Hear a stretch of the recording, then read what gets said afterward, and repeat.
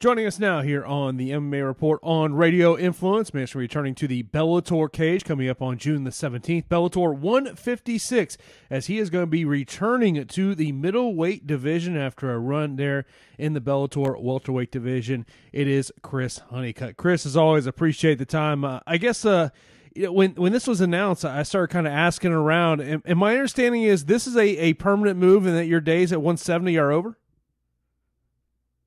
Oh, I don't know where you heard that from. I don't know. I do not want to. I want to say that is false. That this is a permanent move. It possibly could be. We'll see how my my camp's going. Tremendous. I'm healthier and better than ever. But it's got to translate well in the ring too. You can feel the best in the world, but if it doesn't translate into the fight, then I can't see it being a permanent move. I'm always willing to drop back down to welterweight to fight anyone. I just want to stay active. I enjoy fighting. I train hard, so I'll fight anyone really. But was that just the simple reason of, hey, a fight got offered me, it was offered at 185, it was, and the end of the day, I only get paid when I'm fighting? Well, getting paid is always a plus. That's why I'm full-time fighters, because to get paid, I mean, I have no other income other than fighting. So that's always big. I could have fought welterweight. I think if I wanted, I think there was a opponent that I think Bellator was looking at for me, or however it works. They just asked me and I say yes. I was talking to my managers, and they think that it's good to go up to middleweight and test the waters out and see what it is. I mean, it's not my first time fighting in the weight class. I know how big those guys can get, and I know how big I am, and I'm definitely not going to be a small or a middleweight.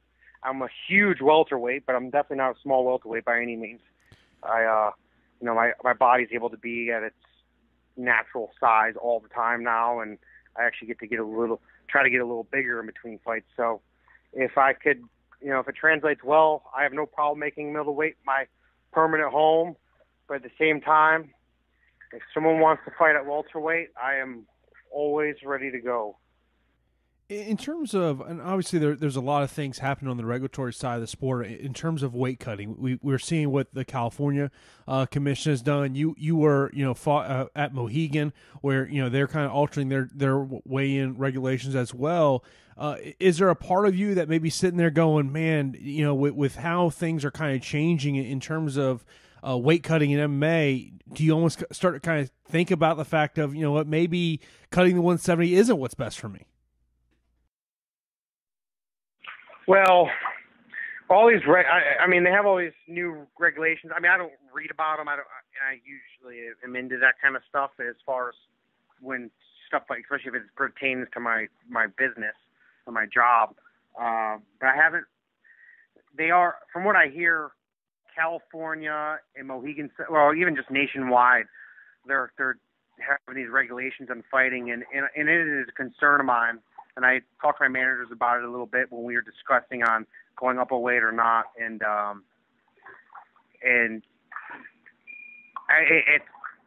if they don't, which I don't know exactly what the regulations are, so I can't really use as think of an examples. But if I make the weight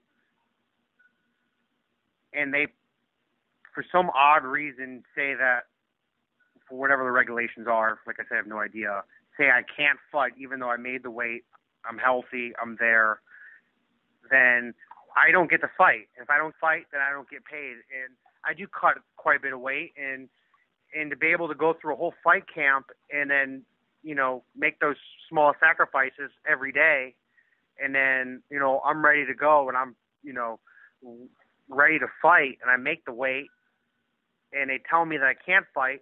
Not only do I not get fight, I don't get paid. And if I don't get paid, then it's like, that it's my job, it's my livelihood. So if they're not letting me fight, then how do I pay my mortgage? How do I pay my car payment and, my electrical bills? So I feel like going up to middleweight is kind kind of figure out, well, what's really going on. I mean, the last thing I want to do is train for a fight and then not be able to fight, especially if it's at home, I guess it would going to be as bad because I'm already home, but I wouldn't want to travel across the country just to, not to realize I don't have a paycheck coming in. I don't have a paycheck coming in, and I don't get to do what I love.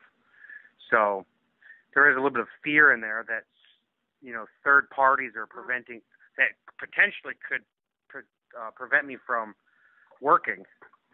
So I don't know. I mean, that's one of those. I don't know.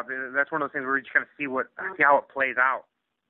I mean, at Mohegan Sun, they seem to be pretty strict. I believe they pulled 2 fights due to weight, and they didn't pull me, and that was. So I don't think it's a huge issue, but I do have concerns about it. But I definitely feel safe going at welterweight at the Mohegan, only because those new rules have already been set there. So if I'm fine there, I should be fine everywhere else, I would like to believe. But at the same time, I can't afford to, sacrifice a whole training camp just for someone, and then to make weight just for someone to say that I'm not able to fight, when clearly I'm able to fight. I'm 7-1. I'm 7-1 as a welterweight. So, there's really nothing else I can just repeat that over and over again. It just baffles me how a third party can be so. I don't know. I mean, I want to just go off and on a tangent about how wrong I think it is. That it's a good. They got good meanings behind it, but at the end of the day, if you make the weight and you're healthy, you should be able to fight regardless of whatever new rules or sanctions that they have. I don't know. Have you thought about, maybe trying to have a conversation with the people who want to change the way weigh-ins are done in MMA, and maybe just let them hear your side of the story and why you feel like, hey, things shouldn't be changed? Yeah, if they call me and ask me, I'll tell them my opinion. I'm in the gym all day. The last thing, I don't have any energy. I wake up in the morning, I work out, and I'm dead to the world. I come home, I nap, I eat, I try to prepare myself as best as I can for my afternoon workout, and and especially if I'm in a camp, I'm focused on one thing only, and that's becoming the best fighter. And at the, I've always had intentions of going up to middleweight at some point in my career.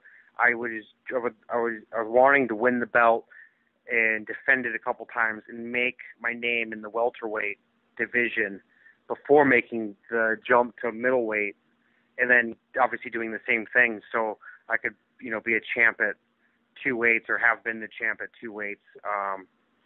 But like I said, this doesn't necessarily mean I'm a permanent middleweight. But what a statement it's going to be fighting Mikkel Parlo, a 13-2 fighter, kicker, striker. Once I, get a technical knockout win against him, people are going to know that, I can hang with both divisions. Calling your shot there a little bit. Mikkel, obviously Bellator fans are very aware of Mikkel. He went through the tournament process. He's coming off a win outside of, when you sit back there and you start thinking about what Mikkel does well, do you just merely say, hey, this guy, he's going to want to sit there and stand and bang with me for 15 minutes? Is that the way you view him, or do you view him a different way? Well, I watched a couple of his fights. It seems from like what I've been hearing, the fights I've watched were a little older fights, and he's not too bad. I don't know how his offensive takedowns are and all that stuff. I would imagine that they probably aren't that well because or that good, because that's not his preference. His preference is to stand and punch and kick. I would consider him as more of a kickboxer than just a boxer, because he does kick some and he's pretty good at it. But his defense is actually not too bad from the people that shot from the outside. So he does have he does have a good sense of idea of when to drop to the double underhooks. Now I don't do that. I don't shoot from the way in the open like some of the fighters that I saw on the videos that he fought before. I'm much more explosive, especially now that I'm at middleweight. I'm going to be very, very explosive. I'm lifting weights again. And, he does that to me. He's going to go right over my head up in the air. So, I think that he just wants to stand and throw punches for 15 minutes if he had it his way. But it's, I'm the wrestler, and everyone knows wrestlers dictate where fights go, and I choose to be on top of him. Obviously, you have had multiple fights now in Bellator. For fans who maybe are on the fence of whether they're going to sit there and watch this fight, why would you tell them to make sure, you know what, on June 17th, you got to turn on Spike TV at 9 o'clock to see you fight? Oh, yeah, no, people should definitely be on Spike TV watching the fight. I mean, you're looking at a 13-2 fighter from Copenhagen, Denmark. I mean, he's a legitimate threat to any fight. I mean, he's a good striker and everything. And then you have me. I'm a national finalist, 2-time All-American, and I'm coming up a weight, and I'm going to be more explosive than I've ever been at welterweight, just for the sole fact that I'm able to go into the fight having more explosiveness and strength than I've ever had in any of my other fights. And now that I'm healthy and ready to go, and I can't see how he's going to be able to keep two of his feet on the canvas without his head hitting the canvas first. I can't see how he's going to prevent me from not, blast doubling him into the cage. And, my ground game is by far superior to my striking, even though my striking is has gotten very good in the last year or so. I don't see how he, especially in this camp he's had, I can't see how he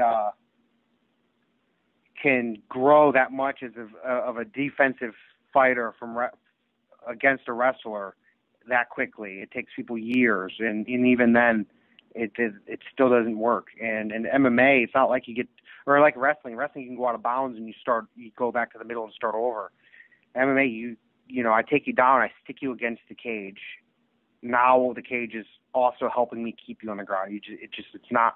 It's not a win-win for him. It only works in my favor. And when I'm on top, big shot, because he's not a black belt or anything like that, like my last fight. So big shots will be thrown because I won't have to worry about the knee bars, the ankle locks, the heel hooks, and all that from a black belt that's known for doing it. And this will be a part of Bellator 156 coming up on June the 17th from the Save Mart Center in Fresno, California. Chris, as always, appreciate time. Good luck in the fight, man. Yes, thank you so much.